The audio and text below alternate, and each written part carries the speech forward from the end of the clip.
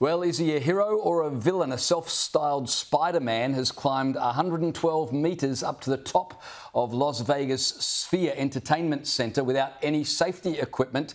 He was arrested by police but claimed he shouldn't be arrested. He's doing it for a good cause. Have a look. Hey guys, I'm here on top of the Sphere.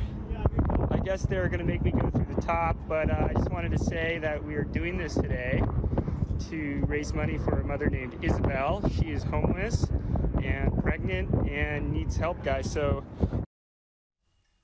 this Spiderman is pro-life, Liz, and he said he was wanting to raise money so that the mother could support the baby rather than have an abortion. Does that make him exempt from being arrested? How is this even a question whether he's a hero or a villain? I mean, that is a manly man. He's doing what men should, and that is looking after women and babies. I absolutely love it. He is a hero, hands down, times 10 to infinity. And I mean, the size of the gonads on this fella. I mean, like the bloke in Melbourne the other day who he didn't do it for a cause, but anyway, but he climbed up a 60-storey building, you know, with no restraints whatsoever, got to the top of the building totally unscathed. This dude's doing exactly the same thing.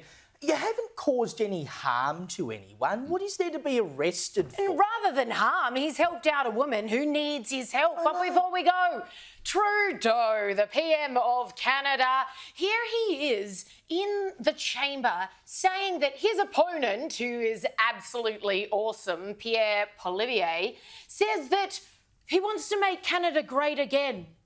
Trudeau disagrees that that's what people... Under the previous Conservative government, everything was perfect, and what he is proposing to do is to make Canada great again. That is not what Canadians want.